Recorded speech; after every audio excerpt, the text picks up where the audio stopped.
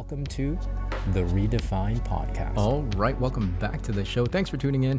Today, we're going to continue the conversation, as I mentioned in the last episode, talking about business, where the marketing is at, where my content creation is at, and how I got everything back on track, the process that I went through to get to where it is right now. And, you know, if you missed that last episode, go ahead and listen to it. That was talking about getting my health back on track. And this is what I've been going through the last few months, right? Getting the health back on track, and then of course getting business back on track, and then of course projecting forward with the goals, the really pretty ambitious goals that I have for the next 6 to 12 months, not just for myself, but obviously for all of you listening. Now, before I get into the meat and potatoes of this episode, I do want to ask you a quick favor. This show is not monetized. None of this podcast is monetized. I would like to, as much as possible, keep giving away this free content to help you on your marketing journeys, on your journey as you build your social influence, as you create content and publish content, building your business. So, and what would help me continue to do that is if you share this podcast, right? Go ahead and hit that share button, send it to somebody that you think could benefit from this information. If you like this, if you like the content, if you like the show, chances are somebody else will too as well.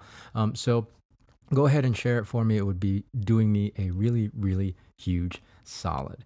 Okay, that out of the way. Today, I want to talk about my foray back into business. And part of it really, it starts from my mindset, right?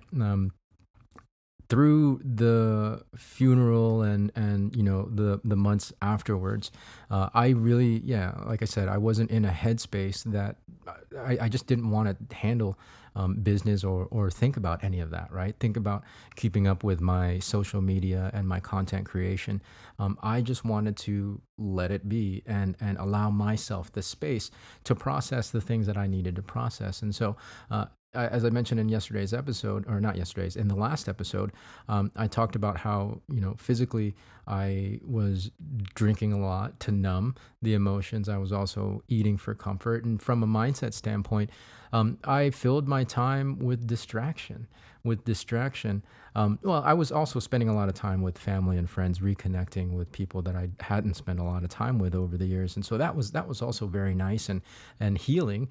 But outside of that, I was definitely, just focused on distracting my mind, right? To get my mind elsewhere.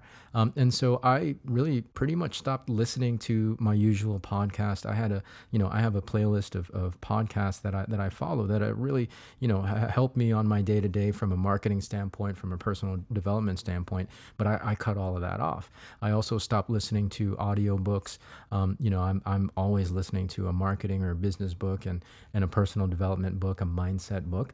But that was all cut off because, again, I didn't want any of that at that time. During that period, all I had wanted was distraction.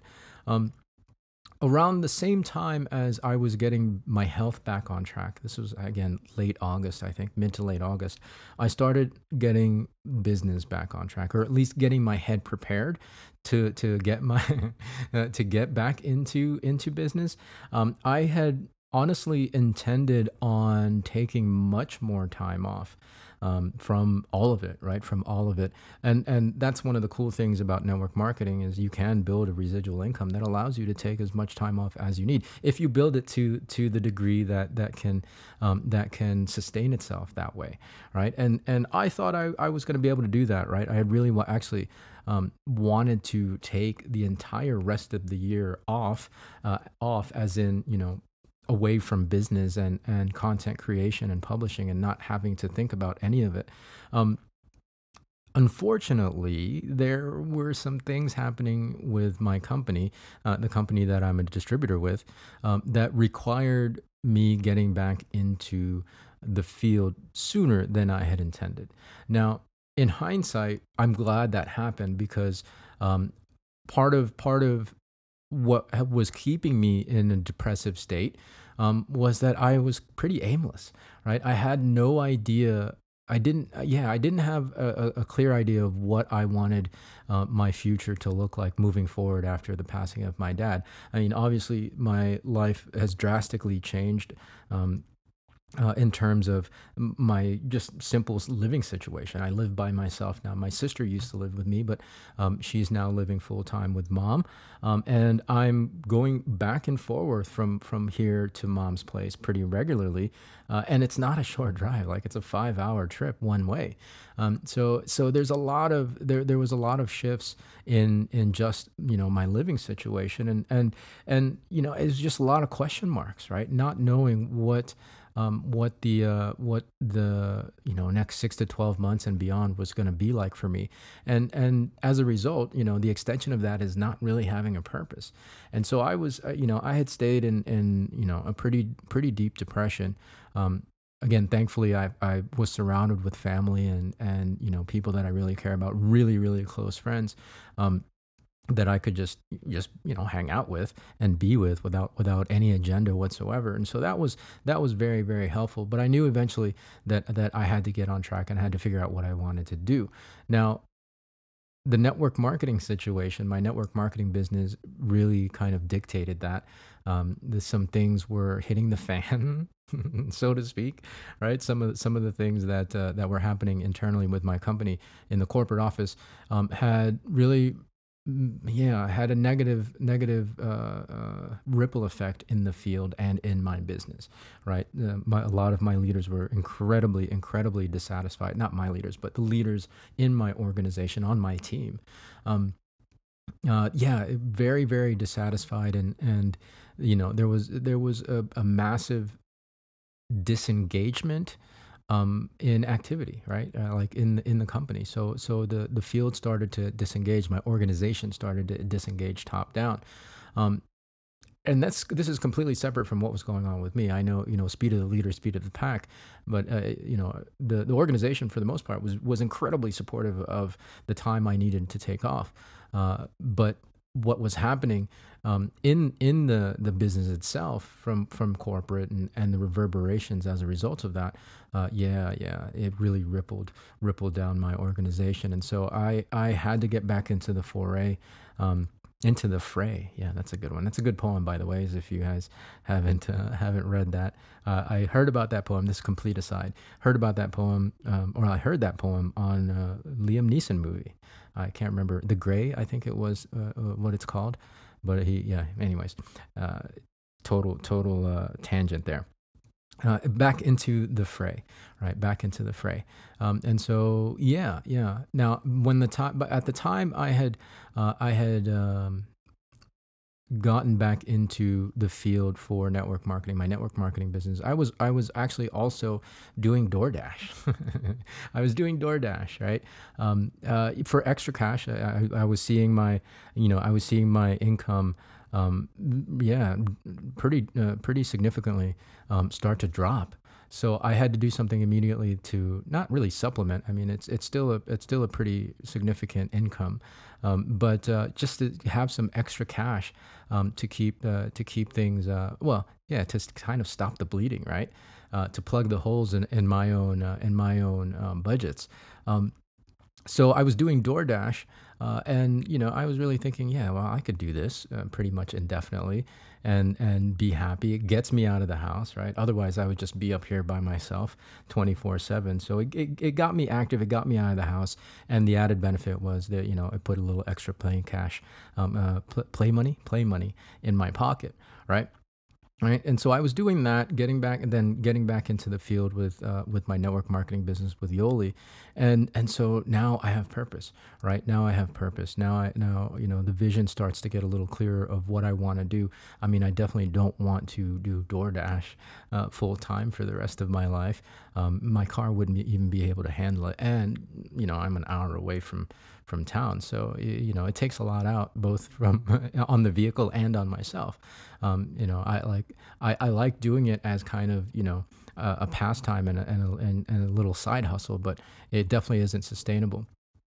So I knew I had to get my business back on track, my network marketing business, as well as, this stuff, right? The marketing, the podcast, the content creation and publishing, right? The courses. There's a lot on the pipeline, that I really want to put out there, because the network marketing, honestly, the network marketing profession needs it. right? Needs it. Getting back into work, into the field, not only did I realize how behind we are as a company and the practices that we have, just, yeah, old school network marketing, right? How kind of behind and well, behind the times it is, but all of network marketing really is way behind the times, right? Way behind the times, and the unwillingness to have other conversations about how we do business and how we generate profit and income we run the risk of going extinct, not only as a company, but as a profession. So I have some really ambitious things that I was already kind of getting to at the beginning of the year, right? With the Redefined Network Marketing event, network marketing in the digital age training, the influencer masterclass that I did. So I'm going to continue with that and really develop those courses and those assets to better arm you, right? To give you things that actually work in the modern age, in the things that are relevant and pertinent and that work in the marketplace right now, right?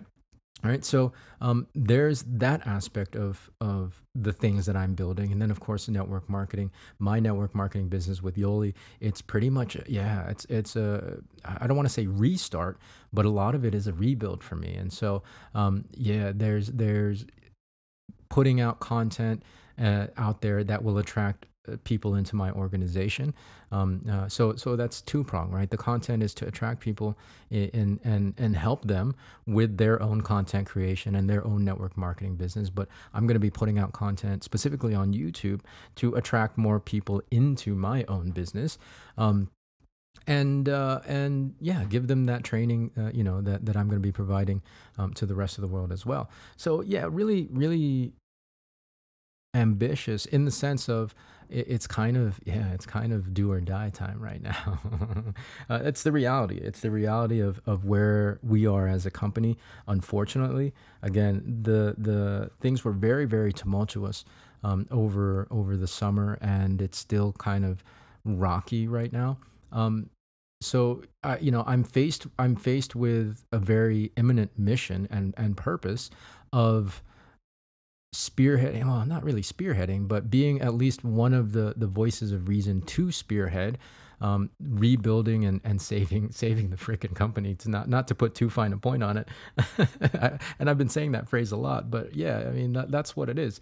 That's what it is. It's gonna be a fight for sure. It's gonna be a fight. So this is it's another I can't remember the exact line in the poem, but back into the fray. My hope is to rebuild my organization to where it was, 2-3 years ago, within the next 6 to 12 months, and then 12 months and beyond, rebuild my organization and my business to what it was, 5 to 10 years ago when things were really, really rocking. And what that means for all of you listening to this podcast is if you're a network marketer and if you want to participate, you can, number one, help me do that. But in helping me do that, you help yourself build a income and a legacy, right? So anyways, that was just a pitch on joining my business. But if you're looking for an opportunity, if you're an influencer, if you're an affiliate, and here's the thing, you can quote me on this too. The lines between affiliate marketing and influencer marketing and network marketing are really starting to blur if we allow them to, right? Especially from a network marketing standpoint. I think network marketers really just want to be very insular. We are network marketers, right? And this is what we do. This is how business is, and this is the type of income and how you create it. Well, if you broaden that conversation with content creation and influencers and affiliate marketing, then when we take out the delineation, we open up ourselves for more opportunity of growth. It's really that simple. So that's where my head is at. And so, yeah, okay, so getting back to how I got back into all of this is what, this has been on my mind, right? These are the ideas. These are some of the things that I have a vision on, and it's the vision is ever changing, but it's becoming more and more concrete. It's becoming more and more solidified. The trajectory and the direction that I want that vision to go, given what's happening in network marketing, given what's happening in my own company, Yoli, given what's happening in the marketplace, in social media with the influencer marketing and the influencer economy, the affiliate economy. We have to have this bigger conversation. And so that's kind of where, like, everything, since I got back into the field, that's everything that's kind of been brewing in my mind. Right. Right. And, it's through the help of a lot of the stuff I've been listening to. Obviously, I've gotten back on my regimen of personal development. And I've also started listening to, to marketing stuff as well. And the recommendation that I have for you, the two book recommendations and the podcast recommendation, actually. The first one is Evolve Your Brain. Evolve Your Brain. One of the most important things that we really have to understand as entrepreneurs, as business people, even as, if you're listening to this and you're not an entrepreneur, it's so important to understand how your mind works. Because, ultimately, we all deal with adversity, whatever type of adversity that might be. In this particular instance, it's, the death of my father, the death of my dad, and the challenges that I personally faced with that. And then, obviously there's the adversity that we all naturally face if you're an entrepreneur, right? Those ups and downs and those challenges that we all face. With me personally, again, it's the fact that there has been a sharp decline in my business and the turbulence and all the stuff that's going on in the corporate office. We need to be able to handle that and handle these adversities as they come, because the adversities are unavoidable. And so getting really, really self-aware and knowing how your mind works and why you're acting and behaving and why you make the decisions that you make, it's really, really important. That's why mindset really, it's the first thing. It's the most important thing that you'll have to work on as an entrepreneur, or really just as a human being. So this book, Evolve Your Brain by Joe Dispenza, it's really, really good. It's really good. A lot of science. There's a lot of neuroscience. So some of it is very dry, but the science needs to be there to really illustrate the point and the message that Dr. Joe Dispenza is trying to get across. And that is that we create our own realities. And so it's very, very empowering. You have to be willing to get through a lot of that neuroscience. I mean, for me, it's fascinating, right? But that's not everybody's ball of wax.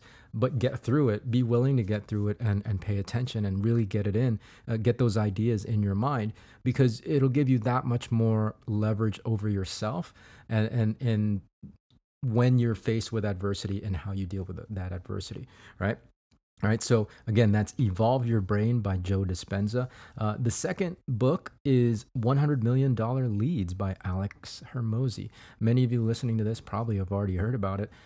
It's his most recent book. I think he's coming out with as a set or as a trilogy. But $100 Million Leads, recommended to me by a good friend, Mr. Michael DaCosta. Mike sent me actually a free copy. He gifted me a copy of this. And so I wanted to make sure I didn't just shelve it and really show him the appreciation for that gift by reading it and listening to it. It's a great recommendation, and I thank Mike for that, because it really a lot of the stuff for me, I was already kind of aware of the process, and it expanded my existing marketing knowledge. Like Alex talks a lot about advertising, and he comes from that background, right? And that's how he's built his empire. And so it's really, like I said, it for me personally, it has validated a lot of everything that I've been teaching here on the show and on my content that I publish, but it's also expanded a lot of that knowledge base into things that I wasn't really thinking about yet. And so, from a business standpoint, if you have any kind of business whatsoever, whether it's network marketing, whether it's a traditional business, whether it's a retail business, whether it's a direct to consumer business, whatever kind of business it is, you need to read this book. And also then, just listen to his podcast. He's got a podcast. I can't remember what it's called, but look up Alex Hermosi, and he mentions it a handful of times in the book itself. So you'll be able to, you'll be able to find it pretty easily. Alex Hermosi, $100 million leads. Right, $100 million leads. So those are my recommendations. Right, if you're finding yourself especially kind of stagnant, that will really help. And it's enough. These two books will be enough to kind of get that ball rolling in terms of what you're craving and what your mind needs what your mind needs and is looking for, right? For what that nourishment that your mind needs, on wherever you are in your particular journey, right? Whether you're a little stagnated or you're on a roll, I think these books will definitely help keep that get that ball rolling or keep that ball rolling, right? All right. So that's been my journey. The other I guess vision and goal that I have set out for the next 6 to 12 months is really, and this is very specific to my organization and my network marketing business, starting to do my own events, right? Really getting the events to a size and scope where it's feeding the needs of the field. And, obviously we're going to be starting small, but 30 to 50, but eventually filling coliseums and stadiums with these events, right? Like the old, what was it? Bill Britt. I was a part of the Bill Britt organization back in the days, back in 20 plus years ago when I first started network marketing, and he used to have team events in coliseums, right? And so in stadiums, and so I'm like, man, that's something to build towards, right? And create kind of less reliance on the corporate office to do those events for me, right? Because heck, there's no reason why I can't, right? There's no reason why I can't. So, again, if that's something that sparks your interest, I have pretty lofty and ambitious goals for my network marketing business. Hit me up. Let's talk and let's see what we can do together. Beyond that, the ball keeps on rolling with the podcast. These episodes are a little longer right now because I'm trying to get a lot of information in there per episode so that we can get caught up quickly. Also, they're not being released every day like they used to be. So I want to give you a little bit more than I was giving you per episode as I was doing in the past. So yeah, just expect that, and we'll make it happen. The last message. Here we go. The last message is, with the purpose and my being pretty aimless for a few months, wandering, and that resulting in keeping me in depression, in a depressed state because not knowing what my purpose is. The universe has a way. So this is the first message. The universe has a way of putting things in front of you that potentially can be avenues, right? Crossroads, and paths to choose from. Actually, really, in the present moment, you have an infinite choice of paths in front of you to make, infinite paths of choices. I think you guys know what I mean. That was completely backwards. But there's infinite paths in front of you, and that we can make at any given moment in the present moment. And as if you're looking for purpose, then just be willing and open to listen to the universe and see what options are out there for you. And then the next message is, purpose isn't actually given, or I know from the story that I shared about my company, and all the stuff that was happening over the summer, and it kind of just pulled me back into the field before I had wanted to be back in the field, and therefore the purpose was kind of shoved on me or shoved to me. The purpose was, it was put upon me, right? It seems that way. However, the reality of it is that we get to choose. We get to choose the purpose, right? Even with that specific circumstance, I had a choice whether or not I wanted to re-engage back into the business, or whether or not I wanted to walk away, whether I wanted to, find another company, whether I wanted to just retire from network marketing altogether and become full-time, content creator and digital course creator, right? And develop a new career out of that. So it wasn't so much that a purpose was thrust upon me. It was that I actually chose a purpose. And so if you find yourself kind of lost, listless, just meandering about, without purpose in life, look at what's in front of you. Be open and willing to see the infinite paths that you can choose from, and choose and decide. You get to choose the purpose. You get to choose what you want your life to look like every day, as a matter of fact. And so I want to give you that message and close it with that, because I want you to feel empowered, and not just at the whim of circumstance. The last, 5-6 months, it may seem that this, from the story that I've woven and that I've shared with you here on the show, it may seem that I was a victim of circumstance, but it's really much more than that. Yes, circumstance happens, but it's the choices we make within those circumstances that determine the trajectory of our lives. And we have much more choice than you might think. With the health situation, I was aware. I was very intentional and aware that I was choosing to not stay on top of my health, because that's what I needed at the time. I was intentionally choosing not to, listen, and I was aware and intentional, and I understood that not listening to, the podcast and the personal development during that time was gonna create zero engagement in any of it, right? In business and content creation. But it's what I needed at that time. I needed distraction. I wanted and I craved distraction. And that was a choice, right? It wasn't just happening because of circumstance. That was a choice, as was the choice to get back on my health, as was the choice to get back into business and to get back into doing this show, to get back into content creation and publishing, to get back into network marketing and creating a vision, right? And when you do that, the universe has a beautiful way of lining up with you and putting the right people in your path. People are attracted to you when you have vision, when you have a purpose behind that vision, and they're inspired by that. And a lot of times they'll follow you on that journey. Right, they'll follow you on that journey. So I hope to inspire you. I hope that this has empowered you as well. And of course, more to come from me. Another episode next Tuesday. Again, we're going to keep the cadence of this show Tuesday and Thursday for now. So yeah. Thanks for tuning in. We'll catch you on the next one. So until then, be well, be safe. We'll see you in the next episode.